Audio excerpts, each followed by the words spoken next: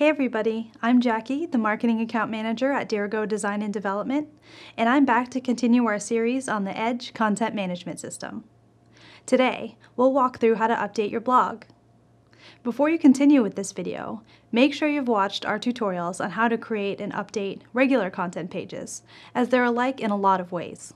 That being said, regular content pages and blog posts are different in that you can't edit blog posts from the front end of your site.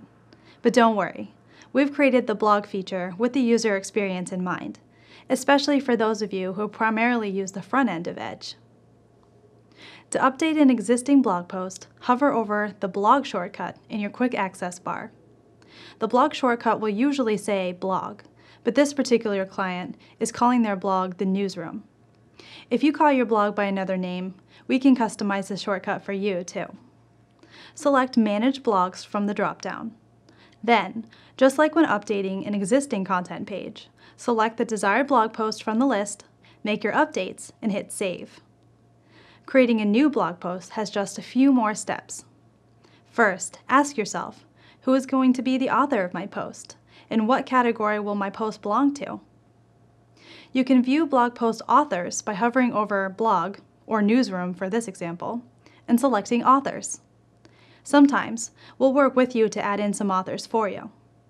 If you see the author you'll be using in the list already, then this step is done. If you don't see the desired author, click the New Author button in the upper right-hand corner of your screen. Give your author a name and hit Create. If you want to add an image for your user, locate the image in your media library, copy the location URL, and paste it into the image location box before you click Create. For help on the media library, check out our media tutorial. Next, do the same thing in the category section of your blog. Check to see if the desired category is in the list, and if not, create one using the New Category button. Once you've published a few blog posts and established regular categories and authors, you should be able to skip the previous steps and jump right into your post. Now for your blog post, select Manage Blogs, then the blue New Blog button. Just like with a regular content page, give your blog a title, set your permalink, and add your post content.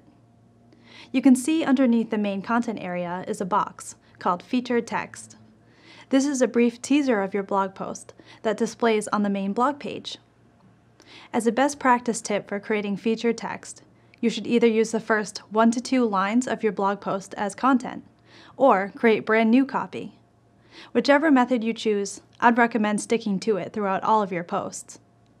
Remember, the key to featured text is to write something that assures a user they found the information they want, and to encourage them to read more. To the right of the content entry areas, you can see right rail settings much like a regular content page.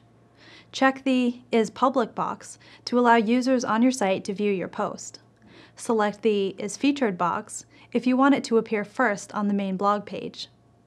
If you want to change the display date of your post, select it from the calendar. Note that choosing a date in the future won't keep your post from publishing until that date. Instead, it will go live when you save, but the published date will be whatever you selected. Next, choose your author from the drop-down. This section is displaying the authors you created before you started the post. Then, choose a category. Just like with authors, the category section reflects those that you created before your blog post. Your blog may also have tags. If you think of your blog category like the trunk of a tree, then tags are like the branches of that tree that provide more specificity into the topic of your post. Here's another best practice tip. Tags should reflect the keywords related to the topic of your blog post, and you should be able to apply them to multiple posts. If you're not sure what keywords are appropriate for your line of business or blog post, you can always contact a Dirigo team member for advice. We've talked about the SEO and meta box, so what's left is the featured image. Select the Set Featured Image button and the media library will pop up. Oftentimes, we'll provide recommended image dimensions, which you can see if you hover over the question mark. Choose your image, click Save, and congratulations, you've just published your first blog post. You're probably wondering where the draft option is. Blog posts aren't able to be saved as drafts, but if you don't want people to see your post yet, uncheck the Is Public box until you're ready. Like with content pages, updating and publishing blog posts gets easier the more you practice, and the Dirigo team is always just a phone call or an email away if you need help. Thanks for watching, and don't forget to check out our other videos on using DirigoEdge.